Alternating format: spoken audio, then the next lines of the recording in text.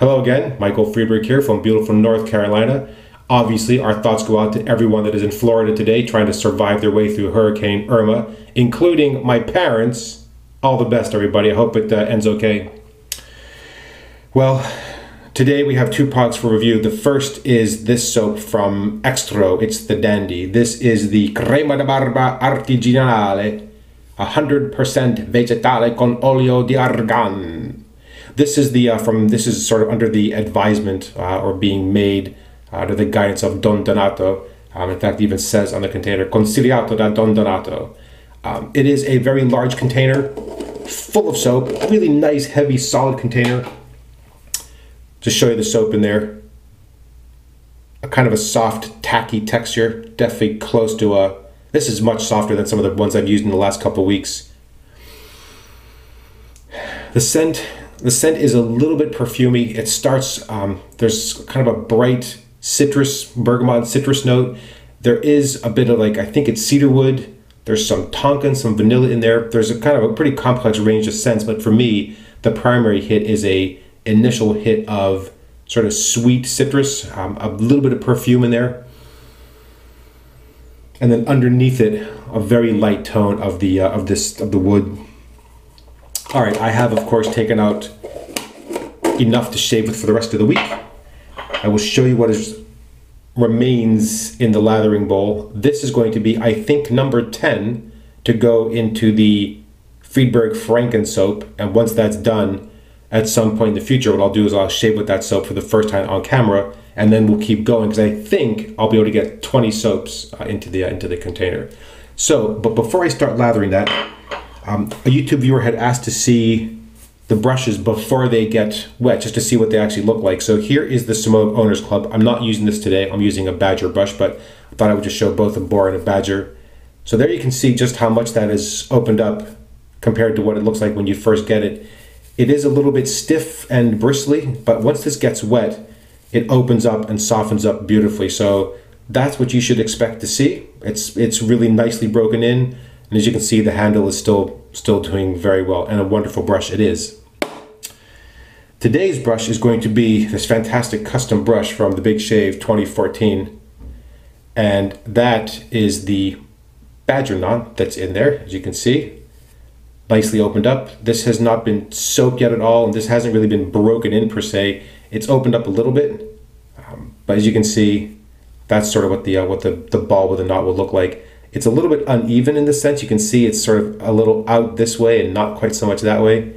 That's very typical. Beautiful knot, nice and soft, good flex, nice backbone, very soft tips, a very nice brush. All right, today I'm going to be reusing the fine slant, and the reason I'm sticking with this for a second week was, one, I got great shaves with it the first week, but I wanted to do a bit of blade experimentation. The Fine Accoutrements had passed on some advice about blades to try in here. More mild blades, milder blades versus something that's a bit more aggressive or a bit more finicky perhaps. So I have been shaving with the Wilkinson sword blade. I used that last week. This week I started off with the Kai, which is a Japanese blade, much like the Feather. Shaves were actually a little bit rough, and I think he was right. The sharper blade in there just did not work as well. So for today, I'm going to be using one of my favorites, of course, the Voskhod. And in this wrapper actually is the Kai blade that I only used for 2 days. So I think this is shave number 3 or maybe 4 on this blade. Let me just wet my face again. Go ahead, get lathered up. I'm going to start off with I'm going to wet the brush through, obviously, and then I'm going to shake out most of the water and start off with a relatively dry brush. And just watch what happens as I build the lather in the bowl. And again, I'm not building a lather per se. I'm just really loading the brush. But so there's the brush still, having just dunked it into the sink a couple times. I'm going to shake it out. You can hear how much water's in there. There you can see that is just damp. All right, I'm going to start loading. I'm going to add water to this, obviously, as I go through it. A little bit foamy. I'm going to just dribble in some water. And by dribble, I mean I'm literally just dropping in just a few drops from my finger. If you start with too wet a brush, you get a very, at least in this container, a very foamy, bubbly lather to begin with. So I'm just trying to get a good paste of soap going. All right, I'm going to add again a bit more water. I'll just drip it in. You can hear it's getting a little wetter and a little less airy. There's a bit of thick lather starting to form on the side. This does take a bit more time, but I felt like the lathers in this case just were better because you just took a bit longer to actually load the brush once more into the breech, just dribbling more water in there, just, you know, 5 or 6 drops really. So you can see what's happening, a good thick paste is starting to form. There we go. All right, so I'm now going to take that, just scoop off from the side there. That looks pretty good. Now, that's clearly going to be too dry, so I'm going to wet my face, and then I'm going to drip some water onto the brush. I always try to start, you know, sort of the wet brush against the wet face, so all I'm really doing is just dribbling drops like that.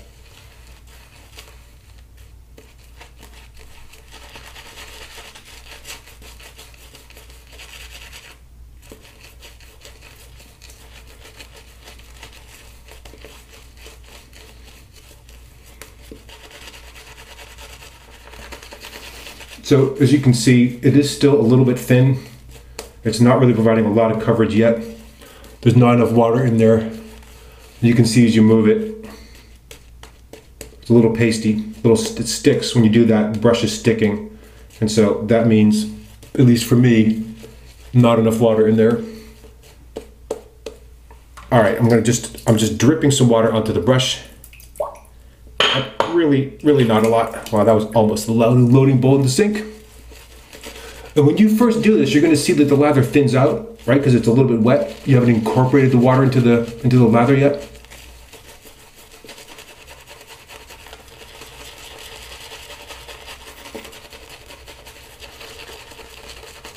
Just keep working it.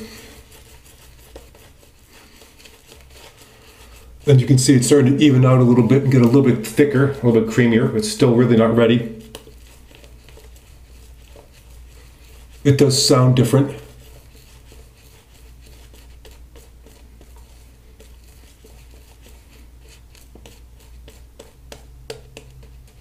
Still a little sticky, but it's getting there. So what I'm testing for there is when you slap the brush, does it feel like it's sticking to your face or not? So to me it is. I'm going to drip the same amount of water back on again. Get that water over the face, and then again you'll see when you start doing this, it's going to look like it's thinning out a little bit, like the coverage isn't as good. But it's all going to come together in just a moment.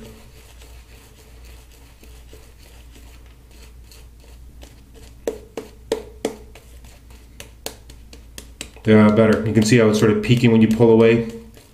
Not quite as sticky. One last bit of water, and that's just for the fun of it. There we go.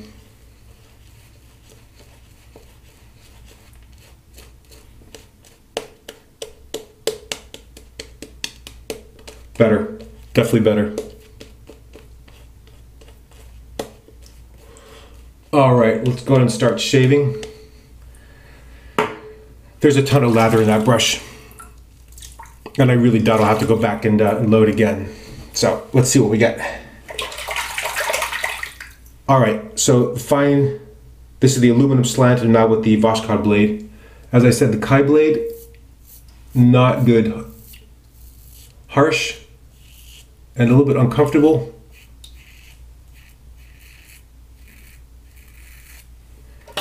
Much better with the Voskhod.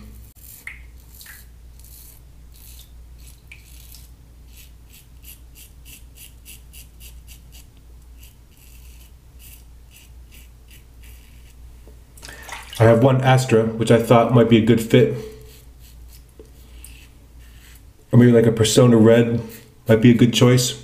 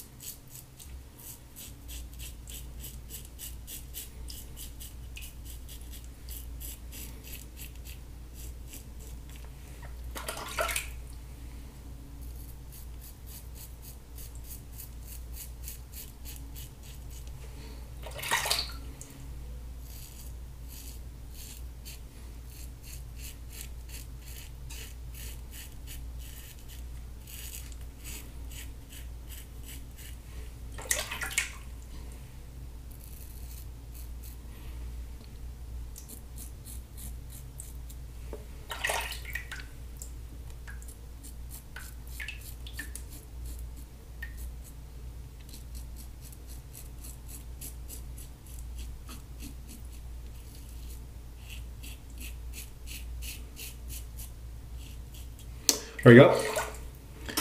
Quick first pass done. Now, yeah, the razor, no issues. Really like the way that feels. I feel like there's just enough blade exposure and sort of blade feel so you know that the razor is working and that the blade is on your face. But it does not feel unsafe at all. You don't feel like that there's a risk of being cut or that the blade edge is out of control at all. Really quite nice. And as you can see, you can go pretty quick. Now, I have to say that this week's shaves have not been as good as last week's. And I am sorry to say, but I think it is in fact the soap.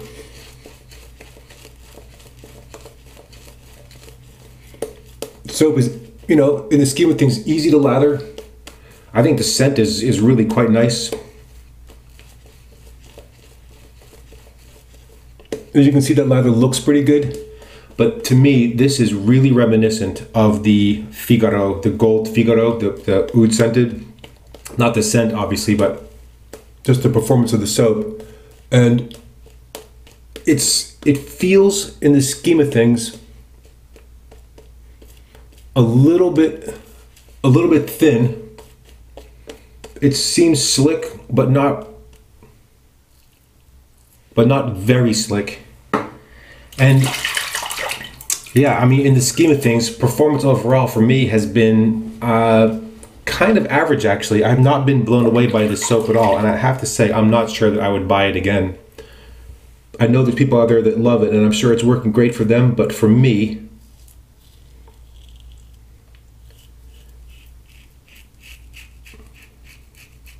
just not really completely doing it.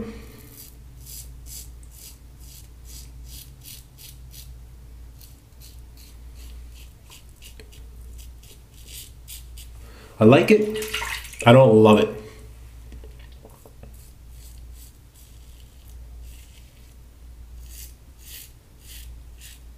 I also don't know if this soap has been reformulated.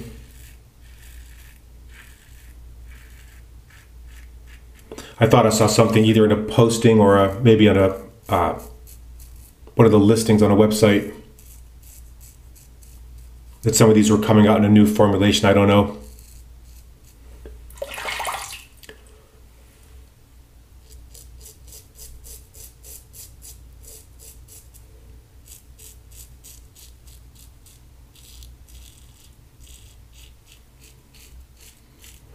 Yeah, and generally I really do like these soft Italian soaps. They really do work, generally speaking, work very well. Certainly easy to lather.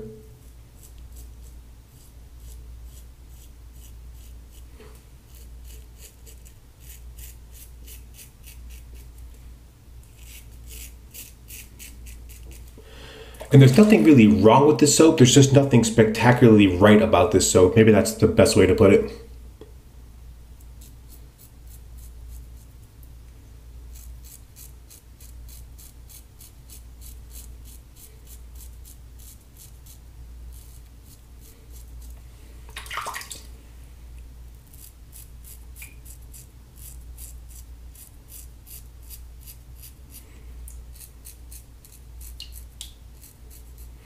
Yeah, I just feel like last week's shaves, just better result from the soap, just a better shave overall. All right, let's rinse again. That is the across the grain pass done. In terms of the razor, it's just easy. You know, that handle may be a bit short for some. I'm going to certainly try it in later videos. That'll be sort of months down the line, obviously, but I think I'll put put a heavier handle on there to see what happens. I will 100% reiterate what I said last time. Light touch. You really don't want to bear down on this. I think you're going to end up regretting that if you do. All right, I'm just going to squeeze out, not all, but some of the remaining lather in the brush, and just paint it on.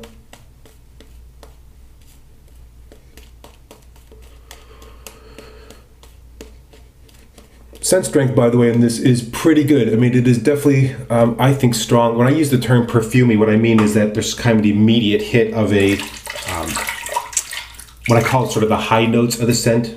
It's pretty bright. It's definitely there. Sorry for all the technical terms. All right, this is the against the grain pass.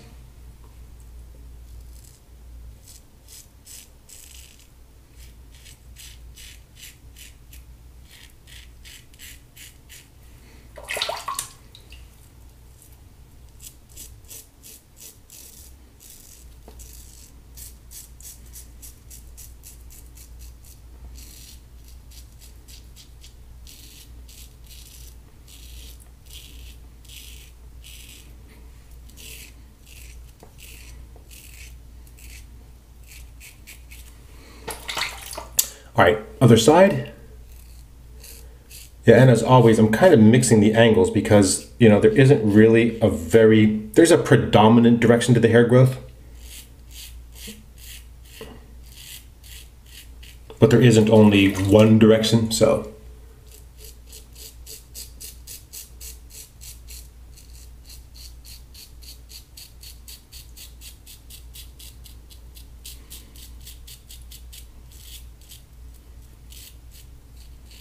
So that's a case where I would just continue to remind people, if they're struggling, is just really let the comfort of the shave be the guide.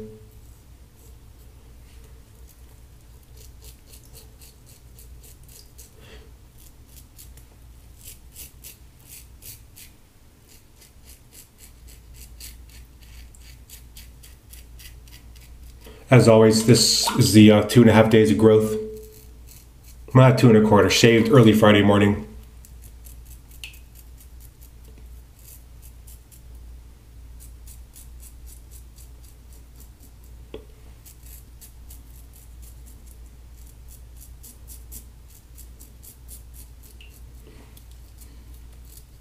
Yeah, and you can sort of see where you're shaving where there's no lather, at least to me, there really is, you know, very little residual slickness.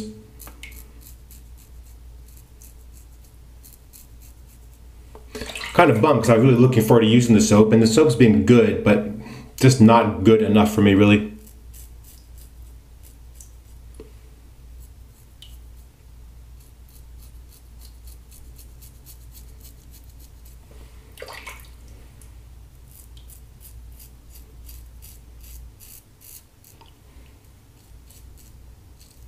Yeah. You know, there is some residual slickness, but it's really not a lot. Post-shave, skin feels pretty good. I think the argan oil is a big help there.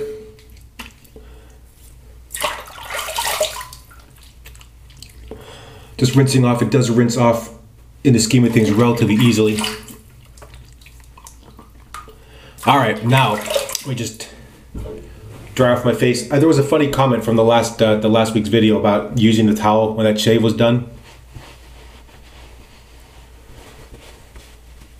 I don't know about you, but that actually feels pretty good after a lot of shaves.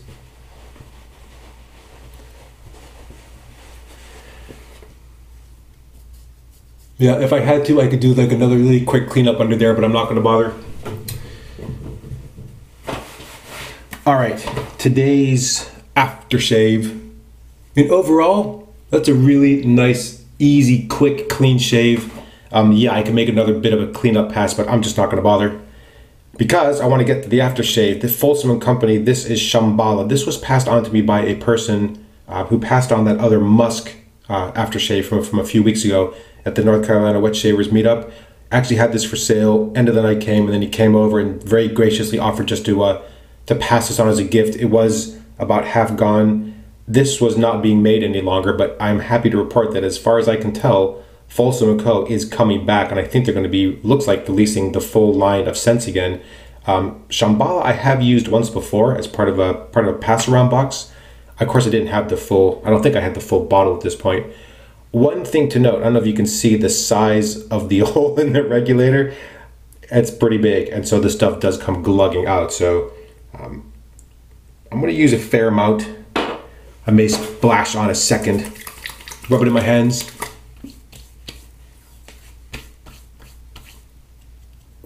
Yeah, could have gotten a little closer under the nose there, but now this, I was quite surprised, is actually a really nice fit for the scent of the Extro Dandy. This has a slightly different, but a kind of a similar citrus scent to it. It has a big alcohol hit.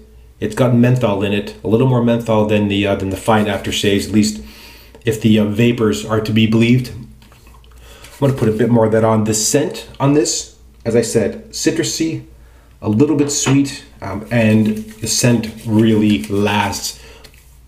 Like, you can still smell this on your hands, and you can still get wafts of it for hours after you've applied it. So make sure you like it, and make sure the people around you like it. Oh, all right.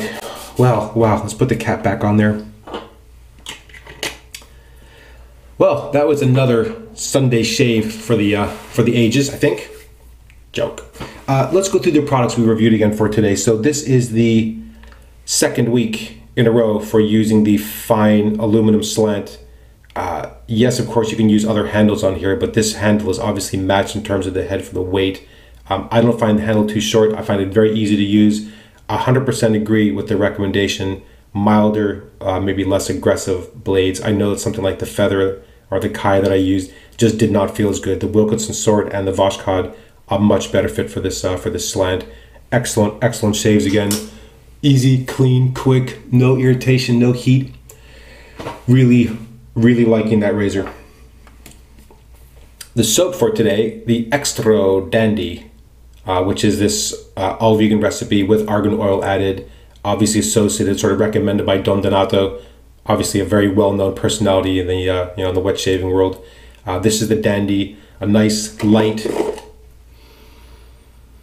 really pretty nice kind of citrus, slightly, maybe there might be some, I think there's some vanilla in there too, but there's a nice high note of the citrus, and then underneath it there's a kind of a low level, a bit of woods in there. I like the scent. The presentation is fantastic. It feels a lot like the gold Figaro. The soap for me it's really only good. I did not have that great an experience with it. I don't find it really to be that slick. Post shave is good, but not great.